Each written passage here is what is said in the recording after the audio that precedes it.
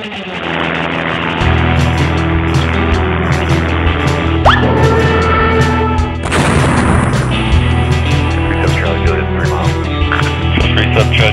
3, clear to land, caution for the crosswind 1206.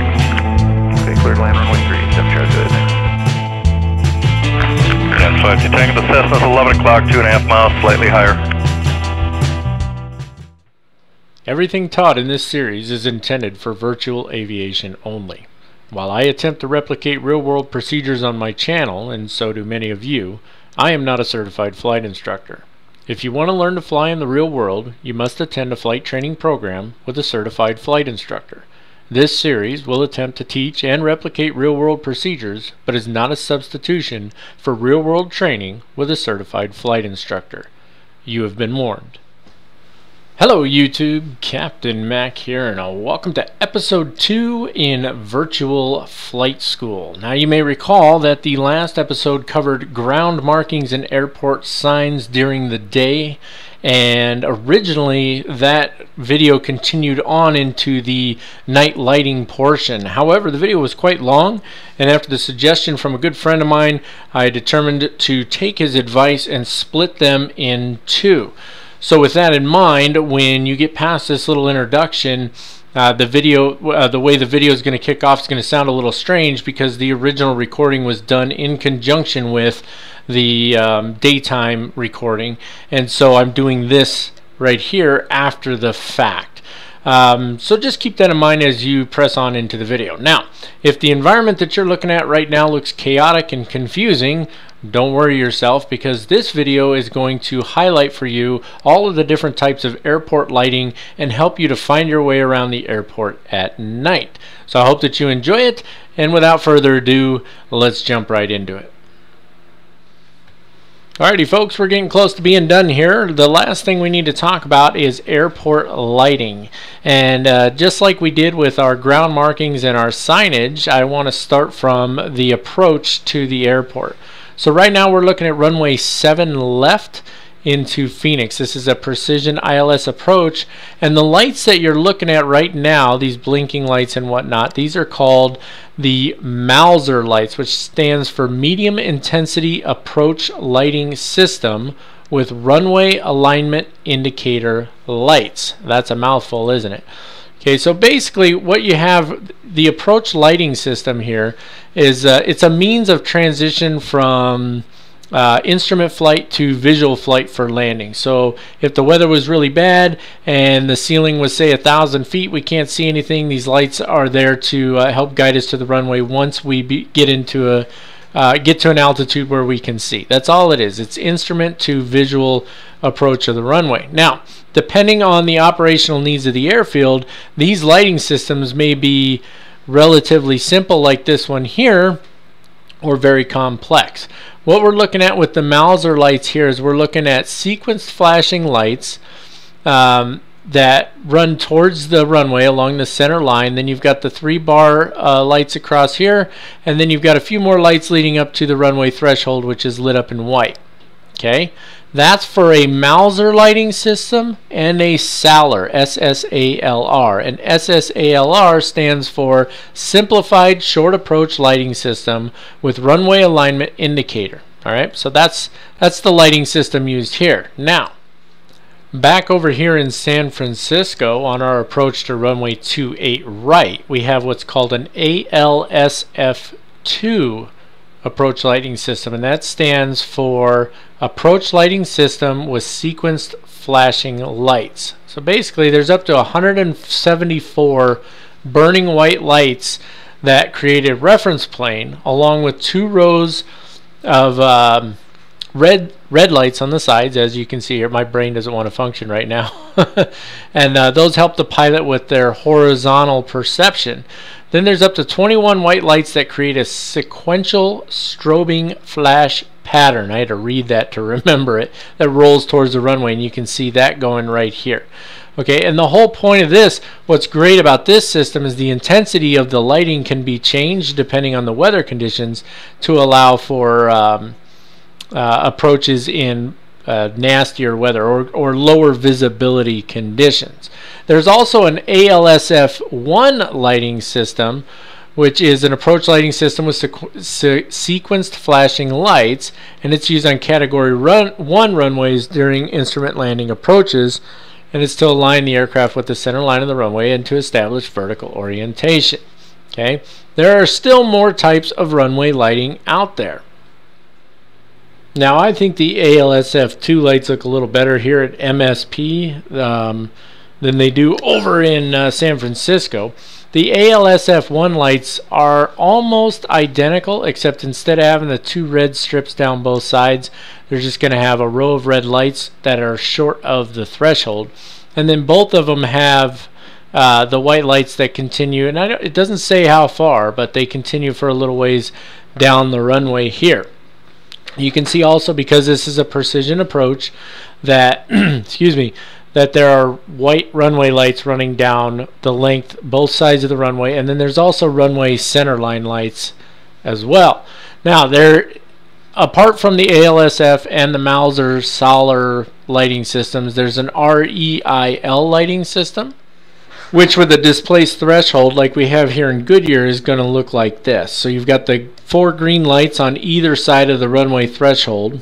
There are runway edge lights in Goodyear. There are no runway centerline lights.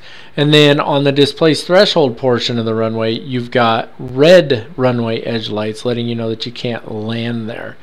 There's also an MALSF lighting system and an ODALS or ODALS, which is omnidirectional flashing lighting system. However, I have been unable to locate an airfield that has either one of those, so just know that there are a couple more lighting systems out there. Okay, now it's time to talk about the last portion of our approach lighting system. Most of you have probably heard the term PAPI or PAPI lights and are somewhat familiar with them, and we'll get to those in just a minute. But what I want to talk about here first is the VASI approach lighting system, which stands for Visual Approach Slope Indicator. Now, here's the deal, and I'm going to read this because there's no way I could remember all this. VASI installations can consist of either 2, 4, 6, 12, or 16 light units arranged in bars referred to as near, middle, and far bars. Okay, the most common installation is going to be like we see here in Goodyear. It's going to be 2 bars. Okay, however, you could have, and we'll talk about what they mean here in a second, you could have the 2 bars, the 3 bar is pretty common, and then all the way up to 16 lights, which would be 3, 3, 2, and 3, 3, 2. And the additional bars actually provide additional glide slope visual feedback. So your traditional 2 bar setup like we have here is for a 3-degree glide slope, and this is what you're going to see most common. The 3 bars are relatively common. I've seen them a few times. I've never seen a 12 or a 16 bar setup. Now, how do these work? Well, they actually work very similar to the way the PAPI lights do. What you're looking at right now is the near bar is white and the far bar is red, and so we are actually on glide slope right now. If we go down a little bit, you'll see that all of them turn red. That means we're below the glide slope. And if we go up, they all turn white, and that means we're above the glide slope. It's pretty straightforward. So red and white, let's see, there's a little ditty for it. Red and white, you're all right. Red on red, you're dead, and white on white, you're out of sight. Okay, but the long and short of it is you want 2 red and 2 white lights. Now, in the real world, the way these work is they work based on the angle that you're looking at the lights from. I don't know how they set it up in the simulator so that they change colors appropriately. I can tell you that sometimes they're off by a little bit. You might, you might be here, and it says you're below glide slope, and you fly in and you're perfect for touchdown, or every time you get close to the runway they all turn white all of a sudden, which doesn't happen in real life if you remain on glide slope, and so on and so forth. Well, it does happen as you get closer to them, but again, the idea here is that the lights change color based on your angle of how you're looking at them. So if you were standing on the ground looking at them, you would only see red lights because you're not high enough to see the white lights, and that's how these work. Now, PAPI lights, they really work the same way. Now, just so we're clear, even though the lights essentially work the same way as far as the angle and stuff, it doesn't mean they're the exact same thing. With your VASI lighting system, the lights are visible from 3 to 5 miles during the day and up to 20 miles or more at night. The visual glide path of the VASI provides safe obstruction clearance within plus or minus 10 degrees of the extended runway center line and up to 4 nautical miles from the runway threshold. That's for your VASI lighting system. Now, your PAPI lighting system, which is the Precision Approach Path Indicator, all right, that's what PAPI stands for. They are visible from about 5 miles during the day and up to 20 miles at night. The visual glide path of the PAPI typically provides safe obstruction clearance within plus or minus 10 degrees of the extended runway center line and out to 3.4 nautical miles from the runway threshold. All right. In both cases, you shouldn't use the visual descent indication of the lights. In other words, I'm on glide slope until I'm aligned with the runway center line. Okay. As far as, so really the big difference there being that the VASI lights provide the obstruction clearance along the center line of the runway out to 4 nautical miles. PAPI lights, it's out to 3.4 nautical miles. Apart from that, they really do function the same. You've got 2 white and 2 red lights. Sometimes you'll have configurations on both sides of the runway. Usually when you have parallel runways like this, you won't, so that there's no confusion as to which PAPI lights you're looking at. Believe it or not, just because these runways are parallel to each other doesn't mean that their glide slope is exactly the same. It's relatively close for these 2 runways, and that's why you see red and white on both. But if you've got 2 white and 2 red, you're good. Now, if you've got 4 white, you're too high. If you've got 3 white, that means you're a little high, but you're still good. And then if you've got 3 red, it means you're just below the glide slope. There's no guarantee that you're going to have obstruction clearance. And then if you have 4 red, then you're obviously below the glide slope, too low, and there's no and you probably won't have obstruction clearance. Now, flying in here to San Francisco, unless you're, you know, way down here, you probably have obstruction clearance because there's nothing below you but ocean. But when you're flying into an airport like, say, in Denver or something like that, there are rising hills and trees and stuff like that out there that can get in your way.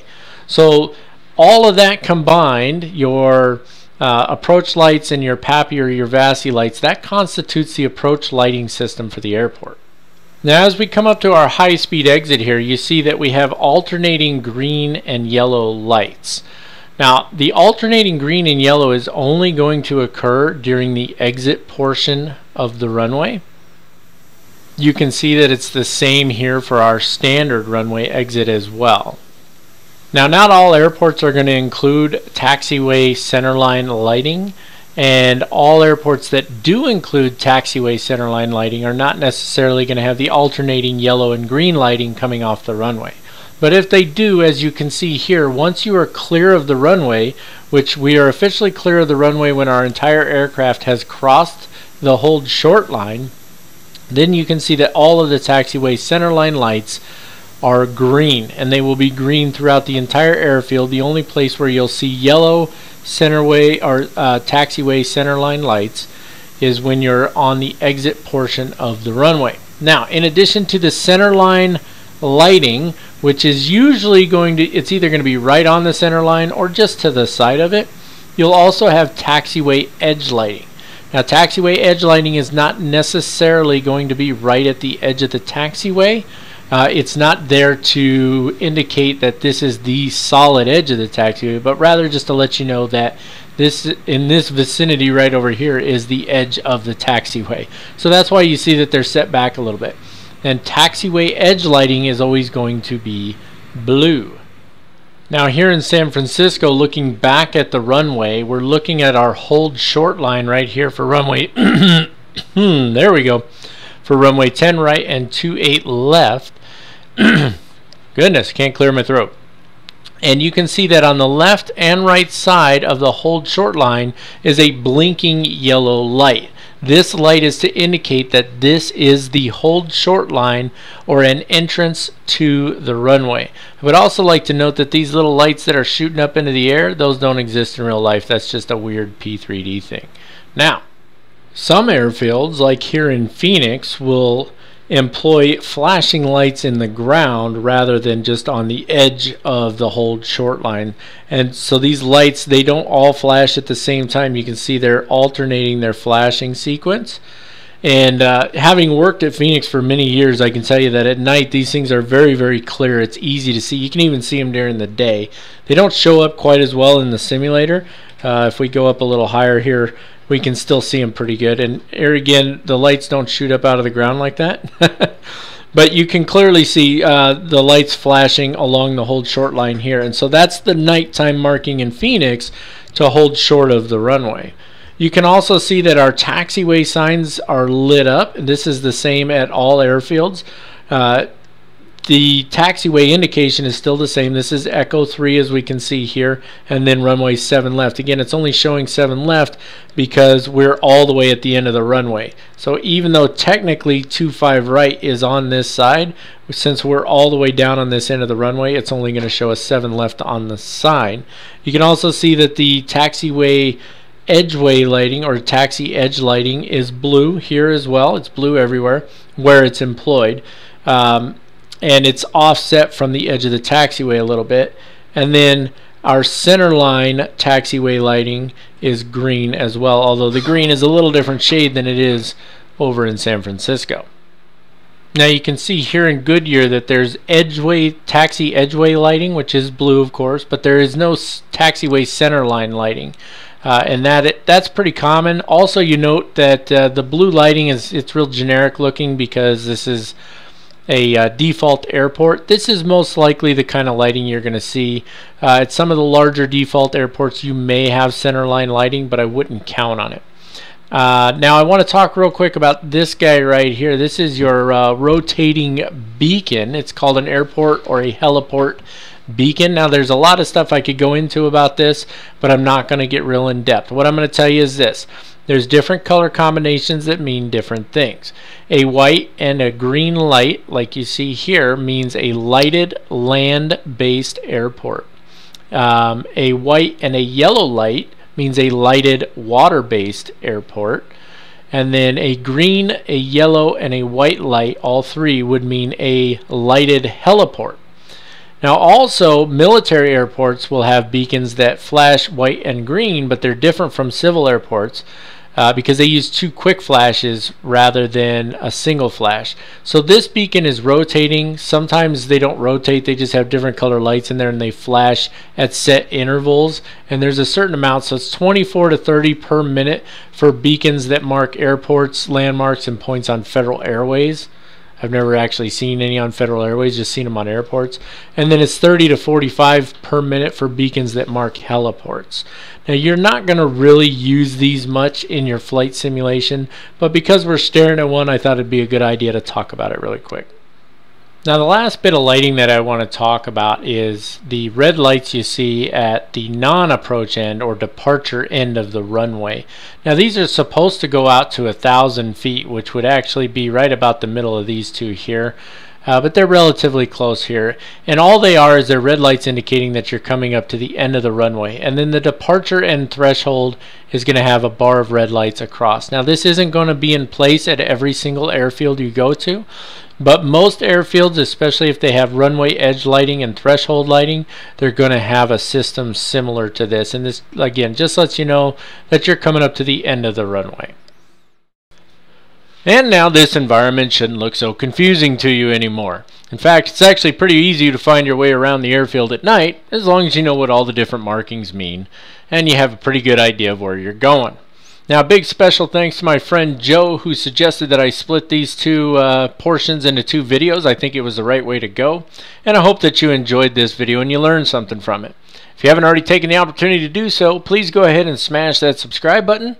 We're at about 8,500 subscribers right now, and I'd like to get up to 10,000 by the end of the year, and maybe we'll do some type of giveaway if we do.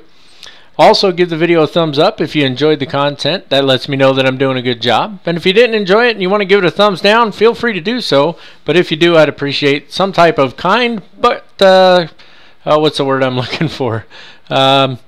Constructive, there we go. Kind but constructive criticism down in the comments so that I can make improvements for my videos in the future. That's it. That's all and no more, folks. Until next time, as always, keep the blue side up unless otherwise instructed by ATC. God bless you all and have a wonderful day.